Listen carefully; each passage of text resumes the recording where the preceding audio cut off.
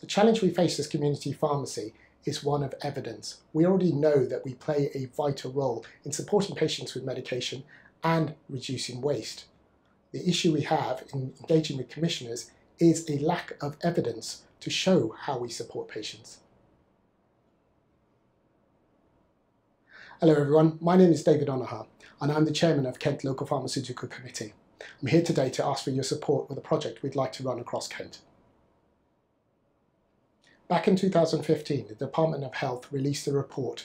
In that report, it stated that on average every year, the NHS wastes £300 million worth of medication.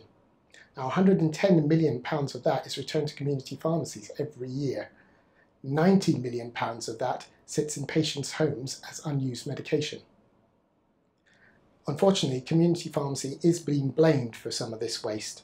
That's why Kent Local Pharmaceutical Committee is running this project and would appreciate your support with it.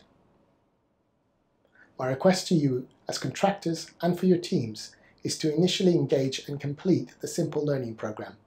That will provide us as an LPC with the evidence to continue to have conversations with CCGs to show that community pharmacy does understand its role and its responsibility in reducing medicines wastage.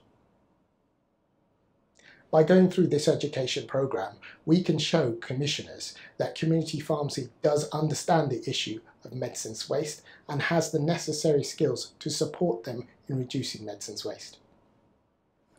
Kent Local Pharmaceutical Committee is running this project and we are funding it. The details are on our website. Kent LPC would like to thank you for participating in this learning programme. To recognise that every single person that completes the learning programme will be entered into a prize draw.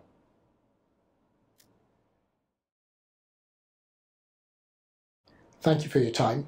Here's the link to get you started and we look forward to your support.